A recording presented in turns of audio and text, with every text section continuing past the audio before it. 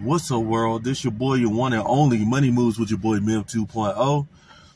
On this YouTube channel, every day we strive for financial excellence so you guys live a better and prosperous, financially free tomorrow.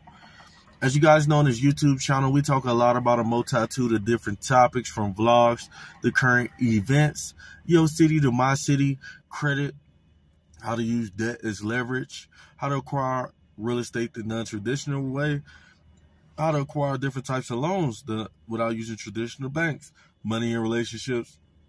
We mainly talk about relationships on this YouTube channel because every man knows that who he chooses to have an intimate sexual relationship with will have a high impact on his soon-to-be financial status. Okay, the topic of today's video, we're going to be talking about most American black males are not working jobs. So before we get in this video, I just want to thank everybody who's been rocking with your boy since day one. And I appreciate you guys. You guys have been sticking through this with me since day one, you know. And I appreciate you, and to everybody who is out there grinding, working jobs so you can, get into a business that you want to get into. This video is not for you. And if you guys want to support this YouTube channel, Cash App link be in the description below. So let's get straight into the video. So we have a crisis going on with American black man in America, you know. Not only are black women a part of this crisis, you know what I'm saying, by not following the black man's lead, not withholding black male's name, image, etc. We have a crisis of all different ages of black men who are choosing not to work. You guys are choosing not to work, man. From Oakland, California to New York City, from New York to Texas to Chicago. We're seeing more and more instances where a lot of black men would rather burglarize a home, would rather pull an armed robbery, would rather rob a bank, would rather try to solicit prostitution, would rather try to do the Nino Brown Scarface thing, think they're gonna, blow up selling drugs. And what's happening is that we're seeing a revolving cycle. We're seeing a revolving cycle of incarceration in the black community. You know, we're seeing black man, young black man, middle-aged black man, older black man doing some of the most horrendous and unspeakable things, you know what I'm saying, in the name of money. So what really hurts me about this is that a lot of these hood guys, a lot of these guys around the country, they would much rather stand around smoking blunts all day, doing all type of drugs, drinking alcohol, and even asking people for change before they go stand on the job for 8 hours. I feel like that's totally backwards.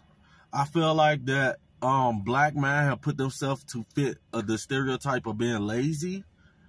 You know what I'm saying? Because if you can stand on a corner or stand at the store and hang out for 8 hours a day, then you can go on a job and, you know what I'm saying, stand around and do a little work for 8 hours a day. That's completely lazy. We're seeing more and more American black men trying to take the easy way out and end up losing in life and going out the hard way. You know, like most people go out the easy way, like you work. A lot of people work, retire. You know what I'm saying? Maybe start some business, got some assets, some stocks, bonds, and stuff like that they're invested in, so they'll possibly be millionaires by the time they retire. We're seeing more and more black males with nothing.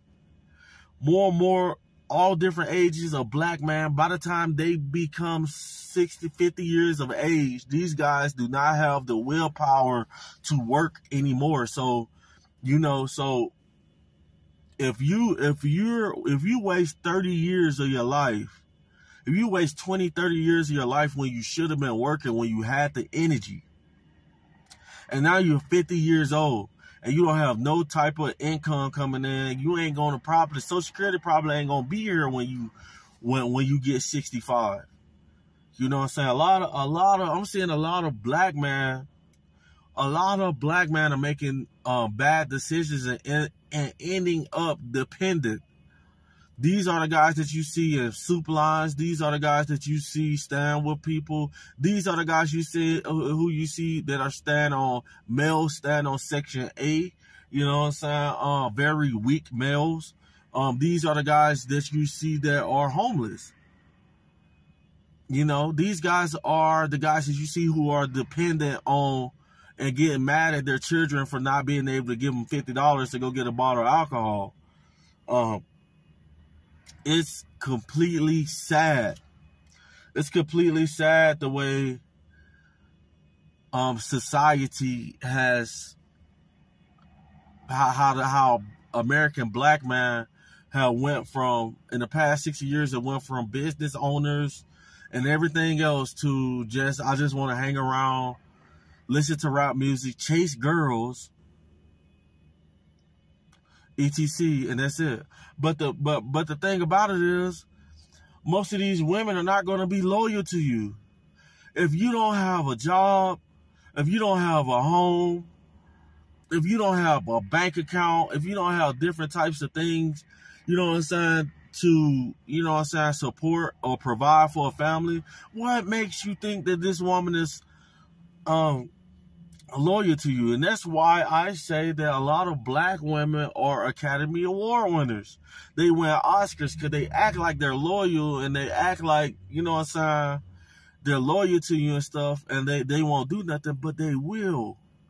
Why do you think that a woman should save herself for you if you don't have the basic necessities to be a functioning adult in society? You know what I'm saying? You won't even work a job for 1 year. Most black men in America do not stay on a job longer than 1 year. They do not stay on a job longer than 6 months.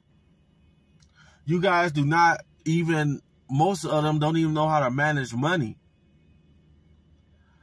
You know what I'm saying? You go buy you some handguns, you get your check, you go buy you a handgun, some weed, and call it a day. And be like, man, I don't need this job no more, man. I'm about to go get it out the mud. And then a month down the road, we see you in handcuffs going to jail. It's crazy. It's complete madness. It's complete craziness of what you guys, the things that you guys put yourselves through. You guys would much rather risk your life to go spend some time in prison and then work a job, you know, then educate yourself on how to manage money, then to educate yourself onto how to acquire assets. You know what I'm saying? You see, most black males don't really acquire assets. They acquire liabilities. You'll get that beat up Oldsmobile. You know what I'm saying? You in that beat up Oldsmobile thinking that you getting it because you got some beat in the trunk, man. That car ain't making you no money. You ain't going to work in that car. You know what I'm saying? That car is causing you more harm than you not having a car. You're paying more in gas money than you make a week. You guys, you know what I'm saying? A lot of you guys are, I don't know, like what's going on with this trend. Like, you guys are listening to too many of these rappers, your NBA young boys talking about 38 Baby and rah rah rah rah rah, and I'm Rip Tar from the Rugrats, you know what I'm saying?